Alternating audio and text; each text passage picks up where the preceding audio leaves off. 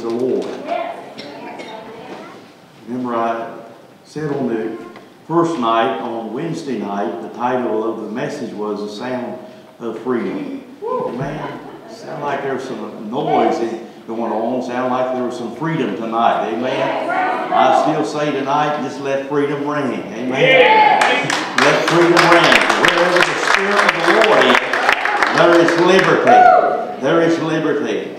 And certainly what? The presence of God makes all the difference, doesn't He, tonight? He makes everything tonight, and we praise Him for it.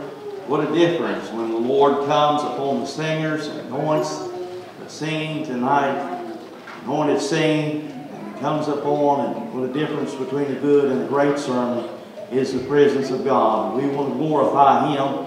We thank Him tonight. We want Him to touch us tonight. Pray He use us again tonight to proclaim His Word. And Amos tonight, we'll get right on into the Word of God.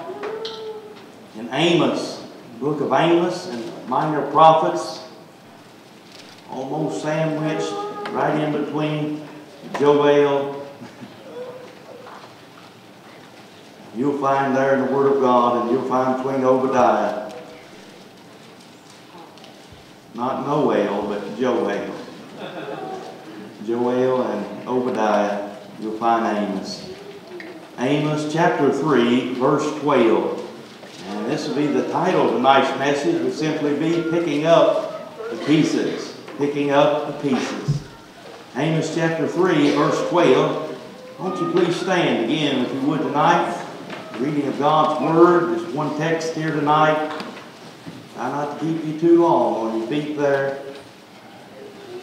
Amos chapter 3, verse 12. Thus saith the Lord, as the shepherd taketh out of the mouth of the lion 2 legs for a piece of an ear, so shall the children of Israel be taken out that dwell in Samaria, in the corner of a bed, and in Damascus in a couch. Amen. You may be seated tonight in the presence of the Lord. Amos was a herdsman that God called to be a prophet of God. Who better to understand some of the metaphors here in this particular text than, I suppose, someone who dealt with various animals and things as well. Knew a little bit about livestock.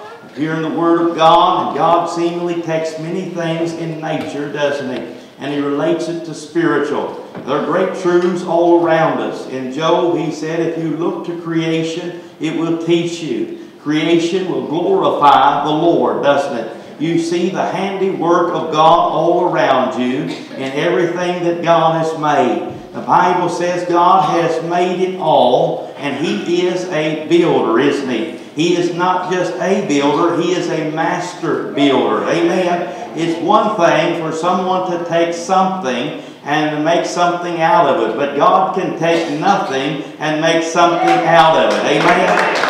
This is how the Bible says, and in Genesis chapter 1, in the beginning, God created the heavens and the earth. And then it goes on down in every various day. And you know God made something, He looked upon it, and it was good. I never did see anything because of God's character. He is good Himself, and everything that He does is good. In fact, James says in 1:17, every good and perfect gift comes down from above. Amen? But dear Master, when someone can take little and make much, and that's what the Lord so many times does again and again throughout His Word. Last night, we recall in part of the sermon, I said that the Lord took the 7, remember, loaves and 2 fish, and He fed 4,000, not counting the children as well, and they still filled up 7 more baskets full. In other words, they had leftovers, didn't they? God is not just a God of enough, He is a God of more than enough. Amen. Ephesians chapter 3 verse 20 said He is able to do exceedingly abundantly above all that we're able to ask or think, according to the power that worketh within us. He is able to do exceedingly abundantly above all that we're able to ask or to think. You mean somewhat of these minds that God has given us, what we can conjure up? There is no limitations with more possible to those that believe.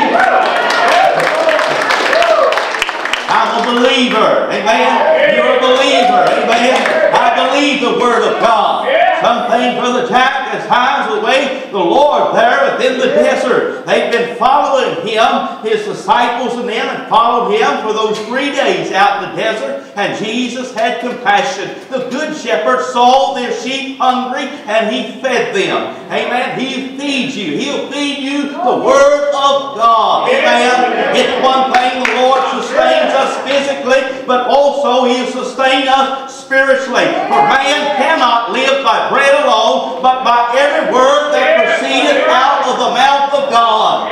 They follow Him. They followed Him as Jesus slipped into the boat and came to the other side of the shore. And there the Pharisees and the Sadducees had greeted Him upon the shoreline. Those religious leaders. And you know, as I said last night, they entwined within the midst. Be careful now, because they were trying to feed the crowd something else. And like a lot of folks out there in the world, and even standing in a many modern day pulpit, are trying to feed a lot of things. Amen? Now, goats are just about, the old myth about goats are, they'll eat just about anything. They love trash. I'll tell you what, when the goats, but the difference is in the sheep, they're kind of picky. They have to have green pasture. They have to have still waters. The shepherd feeds the sheep. You know, when you're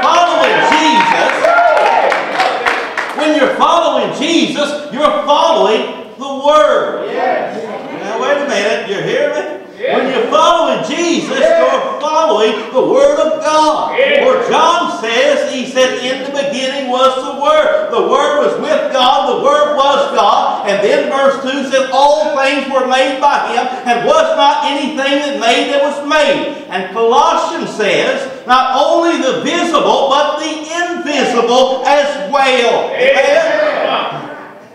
The Lord made all things. There's things, because me and you, we cannot see with the natural eye. We see around us, we live in this old secular and materialistic world. We tangible things around us in which we can touch and see and hear and feel and so forth. And God has made. But He's also made the invisible things. The things that if we were to pull back the scenery and look within the invisible realm and into the spiritual, into the supernatural realm, we would also see, we would see those holy angels. We would see those demonic spirits, those fallen angels as well. I believe sometimes folks do not be surprised. Many folks sometimes think that they are so sanctified, certain sanctified places, that the devil will not come. And even some might think he will not come to church, but he will. Amen.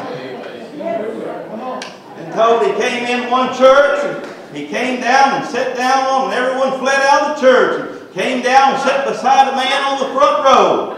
Everyone else got up and they fled out of the church. He asked him, he said, sir, why didn't you leave? Aren't you afraid? He said, no, I've been married to your sister for years. The